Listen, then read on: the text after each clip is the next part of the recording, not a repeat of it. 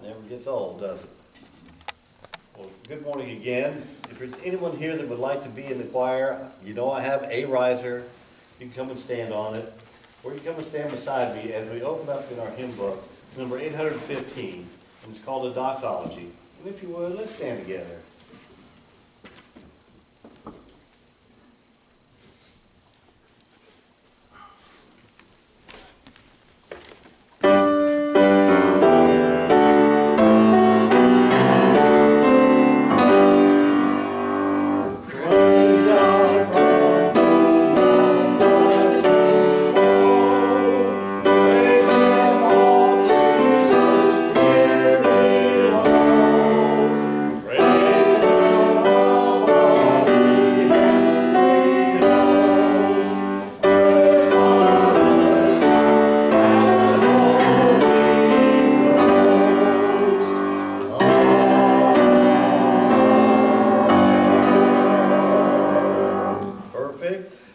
Turn back, number 772. This song, it's called When We All Get to Heaven, and this morning we're just going to sing the first and last, verses 1 and 4, 772.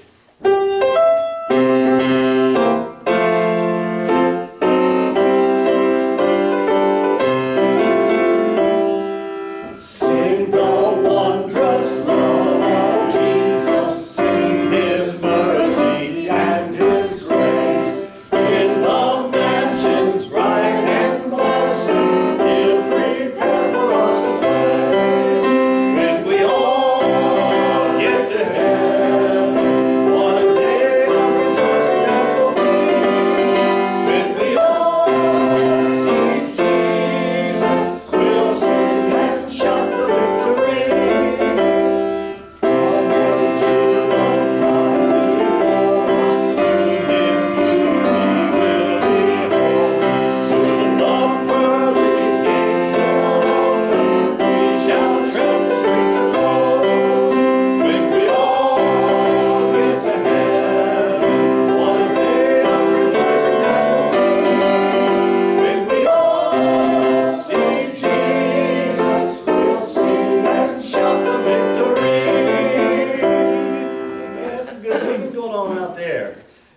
let's turn back. Let's see, what is the next song? 461. This is, I thought about this last week when we were doing communion, and it's just a beautiful song in remembrance. And this morning we're going to sing both verses.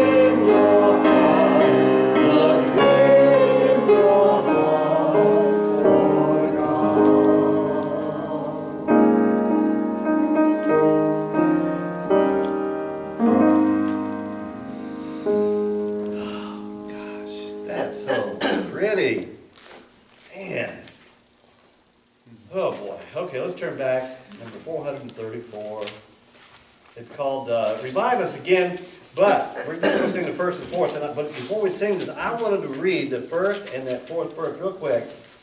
It says, "We praise thee, O God, for the Son of thy love, for Jesus who died and is now gone above." But the fourth verse says, "Revive us again, fill each heart with thy love, may each soul be rekindled with fire from above." And when I heard that, I read that, and I just thought, you know, when we leave this place today, we don't want to just leave everything we learned here. We want to take it with us and share that fire. Man, sorry. It's like a hunk of burning. Yeah, right. Let's sing a song. Revive us again. Here we go, John.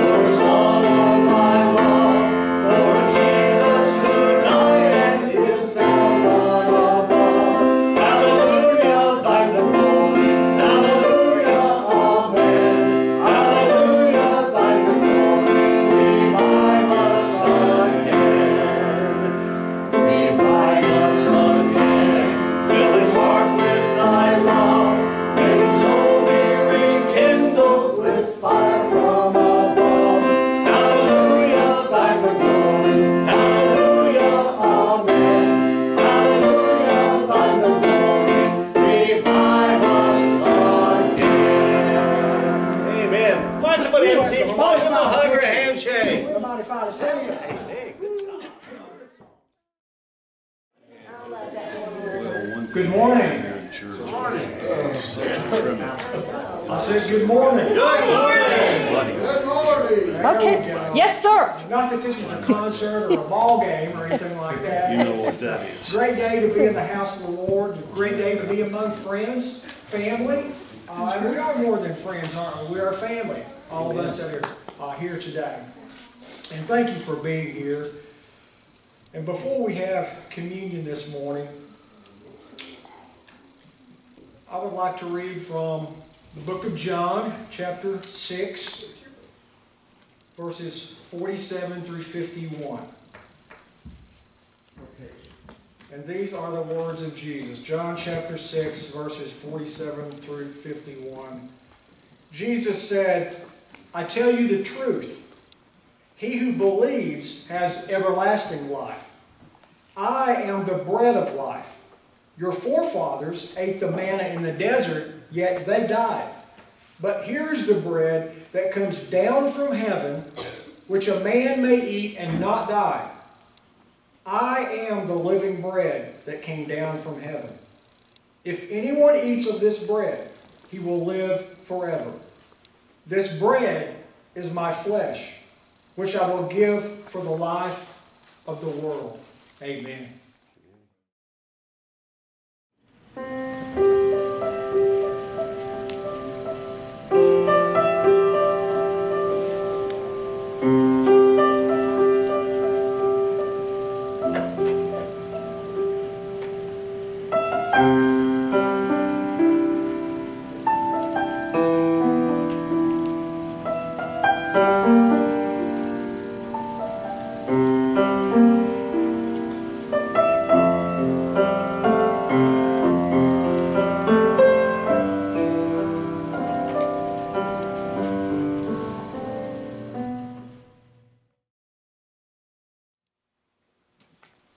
This bread represents the body of Christ, His flesh.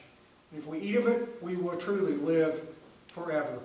As we eat, always remember in His name.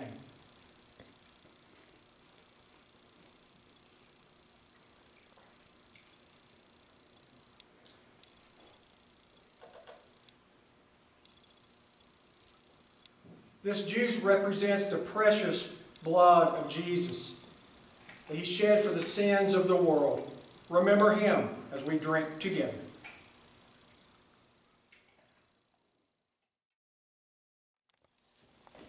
Before we take up our offering, I'd like to read from the book of Matthew.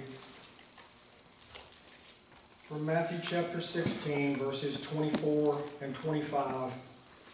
These words that all of you know so very well. Then Jesus said to His disciples, if anyone would come after me, he must deny himself and take up his cross and follow me. For whoever wants to save his life will lose it, but whoever loses his life for me will find it. Amen.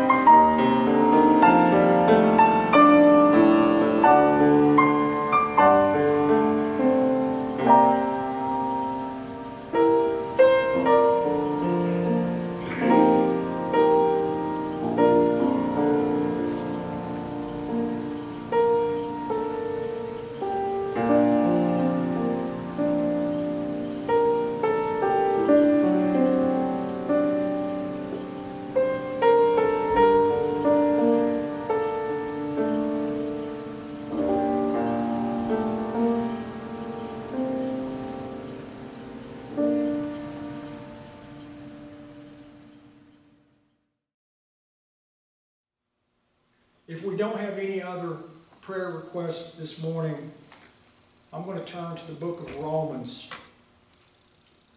From Romans chapter 5, reading verses 1 through 5. If you'd like to sit and listen to these words from the book of Romans. Since we have been justified through faith, we have peace with God through our Lord Jesus Christ, through whom we have gained access by faith into this grace in which we now stand. And we rejoice in the hope of the glory of God. Not only so, but we also rejoice in our sufferings, because we know that suffering produces perseverance, perseverance character, and character hope. And hope does not disappoint us, because God has poured out His love into our hearts by the Holy Spirit, whom He has given us. Amen. Amen. It's pretty clear right there, isn't it? Hope does not disappoint us. Hope being a confident expectation. That's what this kind of hope means. Confidence in the Lord.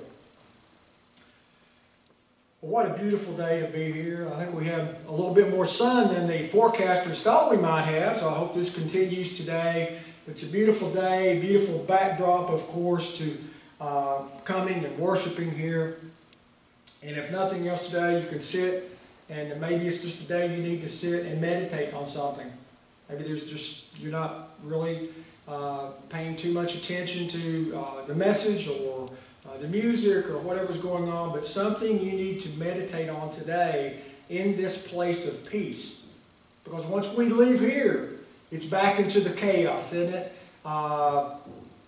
So today, in the stillness, we can quiet ourselves and be still and listen for God. Now, you probably noticed that there's no joke of the day in your bulletin. However, I do have one. What is green, tall, rides on a horse, and is riding off into the sunset? Hi-ho, the lone pickle. I'm Pickle Rick! I didn't tell it exactly the way I wanted to, but it's close enough.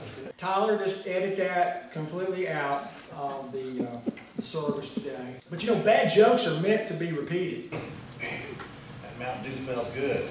There's no doubt about that. Oh, no. Yes. Oh, yes. There was one part of that joke that I did forget. Tall, green, this probably would have clued you in. Wears a mask and rides his horse off into the sunset. That would have done it. That would have told you. It is the lone pickle.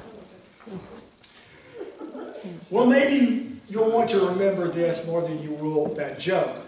But last week, we talked about Thomas and how Thomas was labeled what? Doubting Thomas, for that week-long period where all he wanted was proof that Jesus was alive.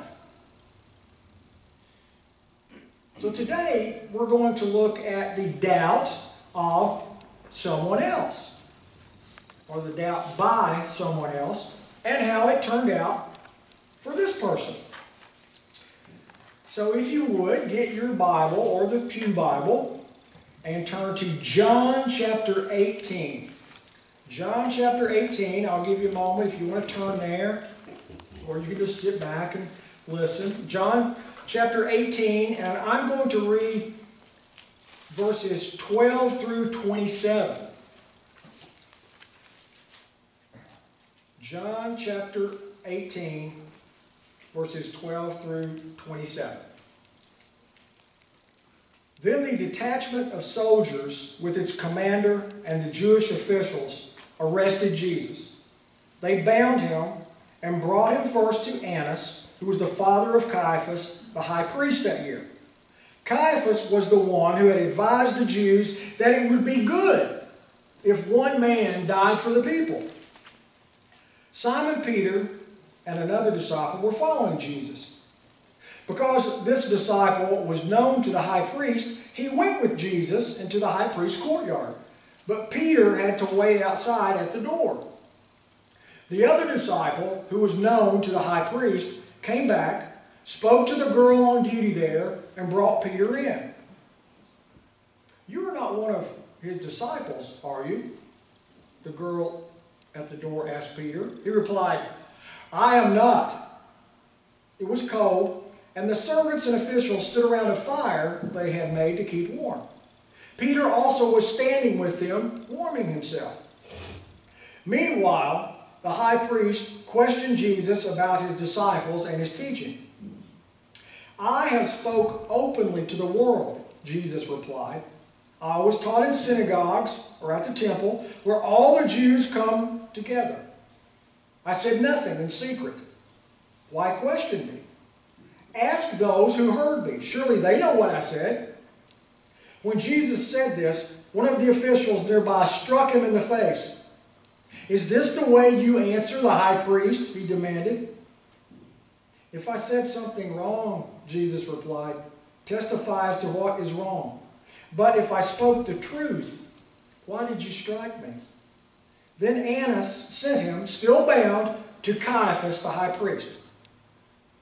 As Simon Peter stood warming himself, he was asked, "You are not one of his disciples, are you?"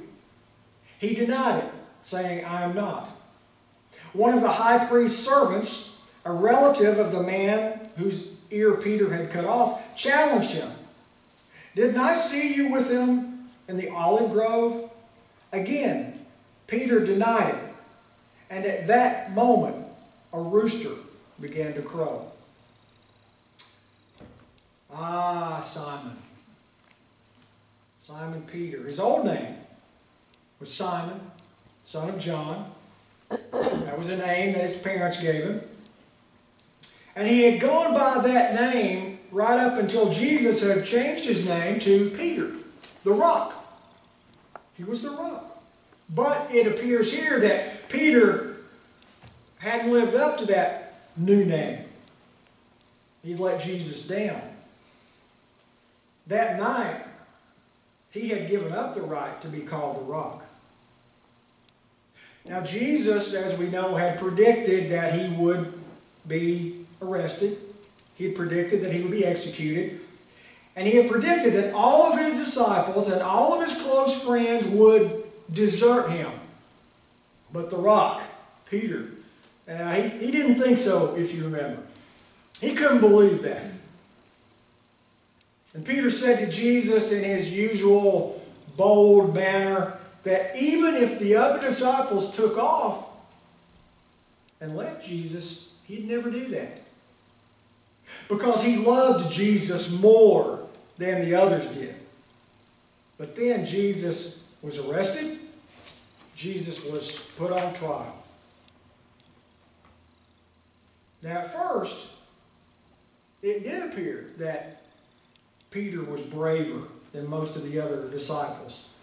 As we read, he had defended Jesus with his sword in the Garden of Gethsemane when they came to arrest him.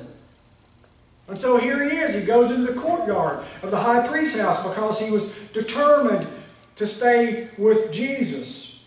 But then he was recognized. And as some of the scripture says, he was recognized by a slave girl. The slave girl was the lowest of the low in that society. And Peter lies to her. He lies to a slave, of all people, about knowing Jesus. So where was Peter's bravery now?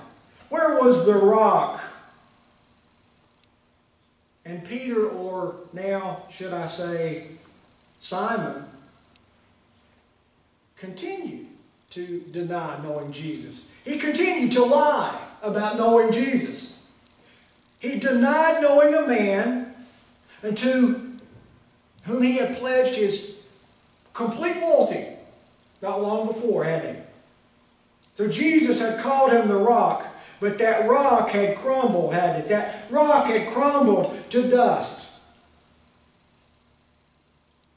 Now, that would be a terrible ending to Peter's story.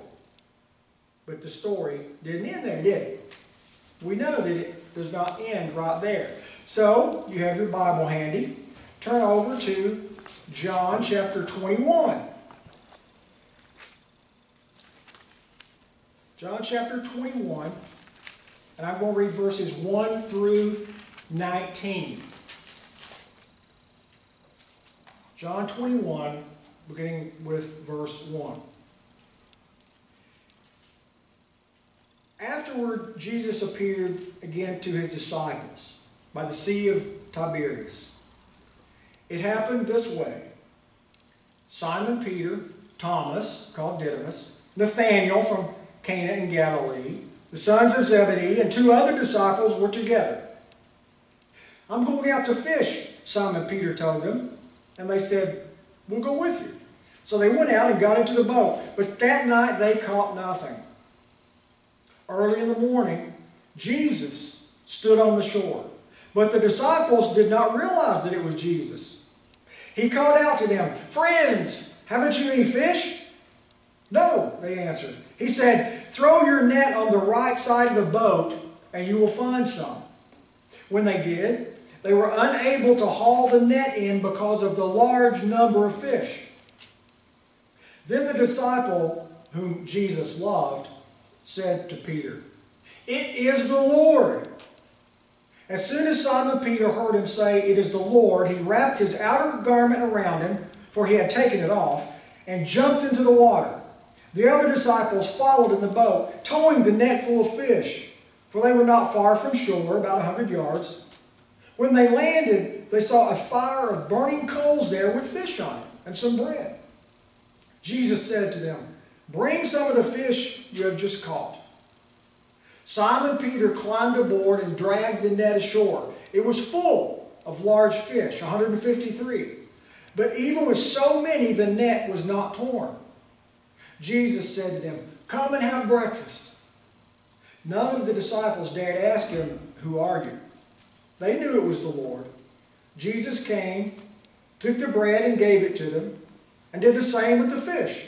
This was now the 3rd time Jesus appeared to his disciples after he was raised from the dead.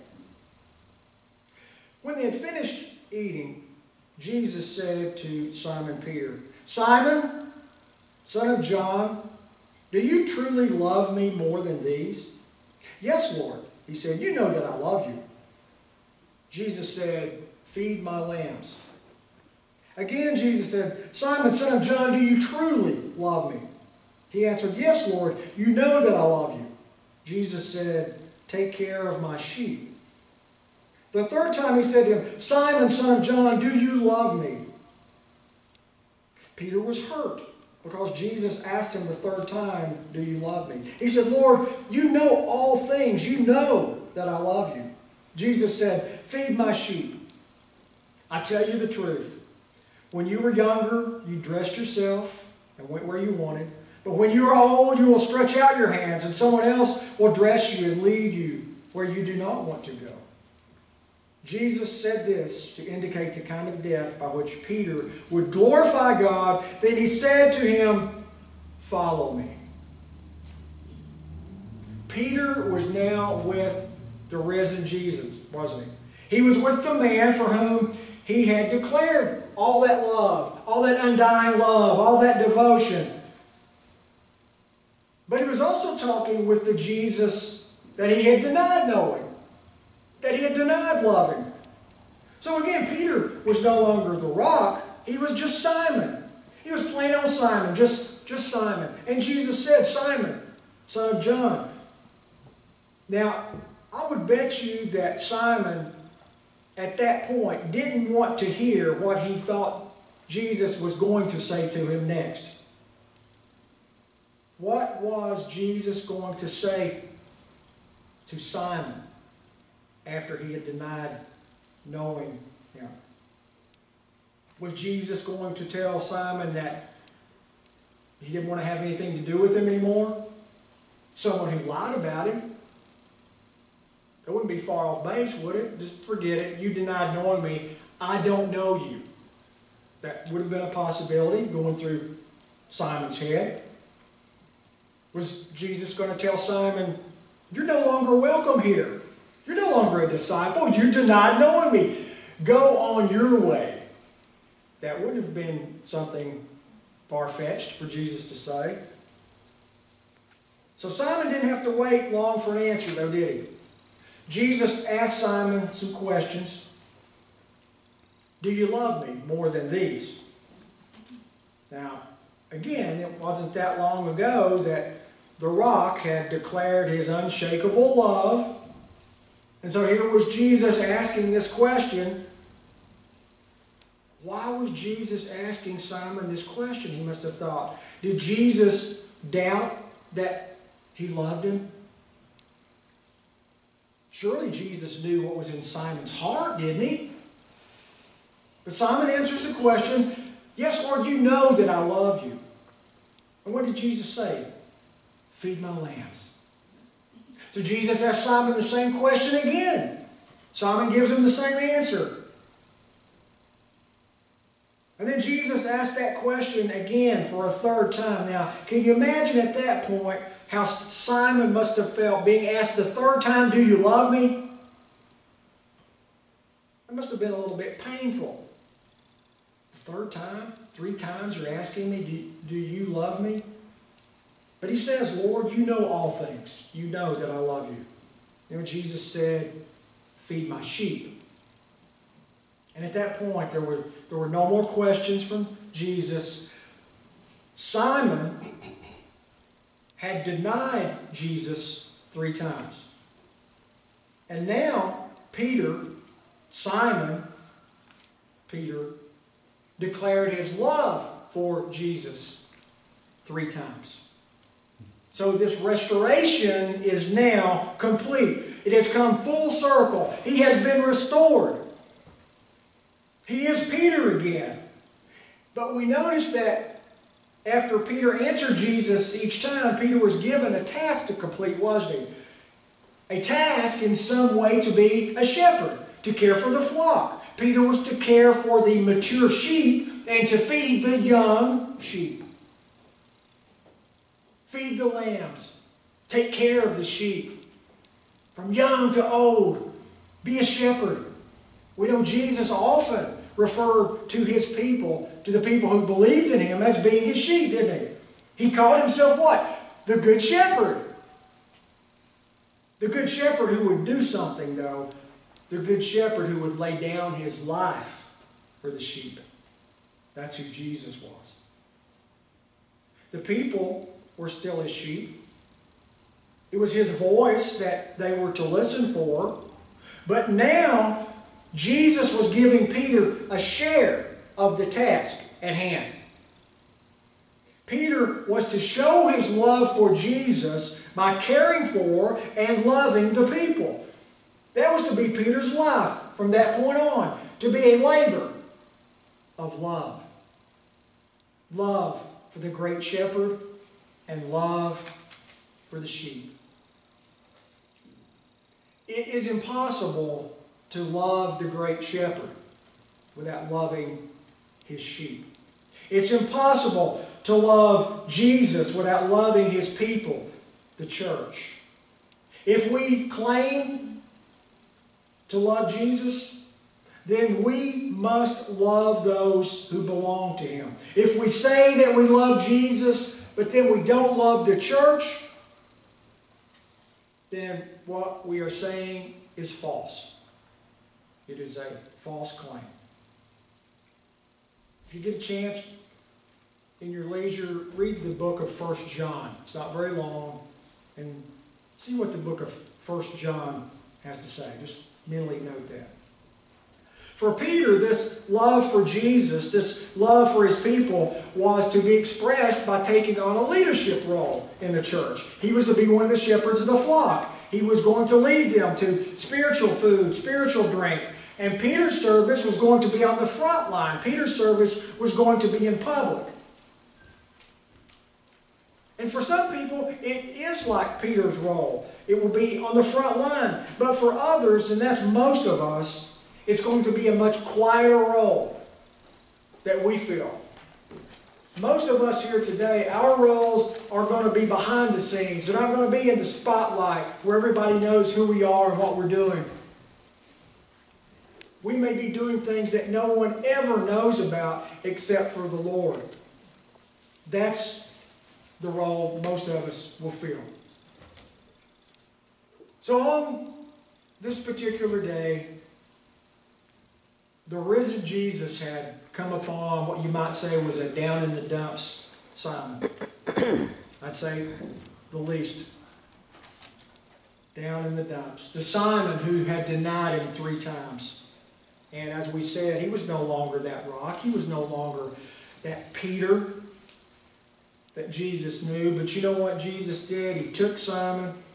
He asked him those 3 times about his love. He then tells him what he needs to do if he truly loves him, to serve the people.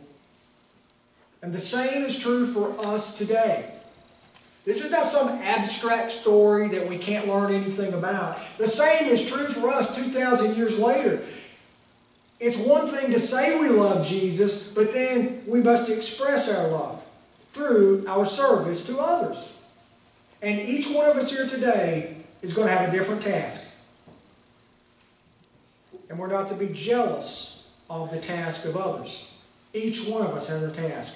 Don't compare your task with the task of others. Just love Jesus, love his sheep, and follow him. Peter is that example for all of us. Because you know what? At some time, we're going to fall short in our love. We're going to fall short in our service to Jesus. We're going to fall short in our love and our service for the people. And we go from being a rock of service to a Simon that crumbles. But you know what? We are given the opportunity to become a Peter once again. And that's what's on this side of the church sign. Each day is an opportunity. We're given the opportunity. So let us take the opportunity and become a rock. We're going to have an invitation hymn this morning.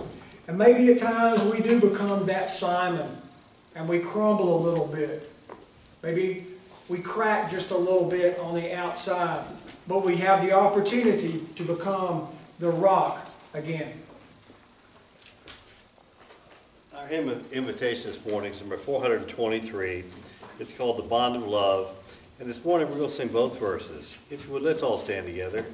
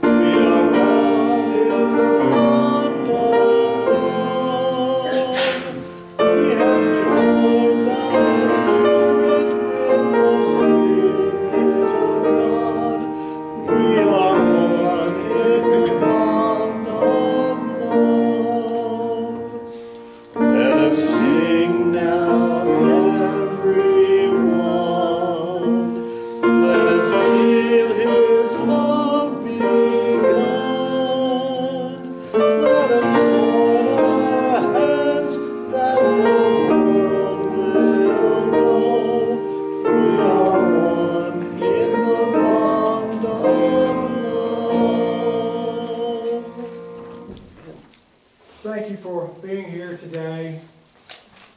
And as we sometimes say, if there's nothing that you remember from today, always remember that God loves you. Our closing hymn this morning is number 329. It's called There is Power in the Blood. But before we sing that song, join me in a closing prayer. Jesus, we thank you again for giving us your knowledge. Give us that guidance, though, to follow you. And I was just thinking about what your blueprint is, and that's the Bible. If you haven't read it for a while, break it open and just open it. See what happens. There's always something going to guide you in the right direction. For in the name of Jesus we all pray. Amen. Amen.